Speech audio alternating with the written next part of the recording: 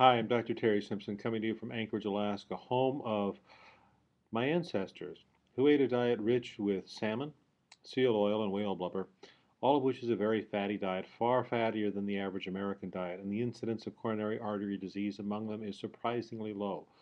In fact, in some of my relatives, they haven't even recorded an incidence of coronary artery disease. They start to once they migrate down to the States and start smoking, but that's another issue. In spite of that, Caldwell Essington, Dean Ornish, and Colin Campbell will maintain that the problem with atherosclerosis is fat in the diet. And they base that on some old notions. They base it on the old notions that if you open up a coronary artery disease, you'll find these fatty plaques. Therefore, they thought it must be the fat in the diet.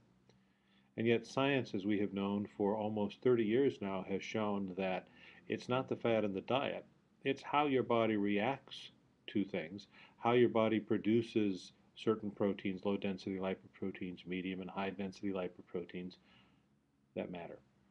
And we can modulate them with certain drugs. Simvastatin, Crestor, Lipitor, all of those are drugs which modulate the amount of uh, lipoproteins that you make. The bottom line is we know a lot more now than we did 30 years ago, and yet still people hold on to a belief based on less than 20 people that you should eat a vegan style low fat diet. My ancestors didn't, and they did just fine. But here's the bottom line food can't cure you. In spite of what Caldwell Essington, a former surgeon, said, you can't reverse coronary artery disease by eating a low fat diet. You just can't. But you can reduce plaque by taking certain medications. So, here's the bottom line. When it comes to population studies, and we'll have a whole topic about Colin Campbell and his myth of the China Project, I'll give you a little preliminary boost here. What Colin Campbell said, his conclusions that he made, are diametrically opposed to the data he collected. And some of the data he collected was kind of bogus. We'll save that for another tape.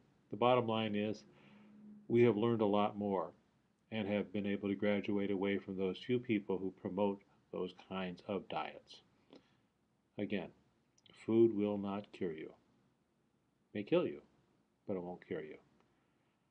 From the home of some great smoked salmon, I'm Dr. Terry Simpson. Good day.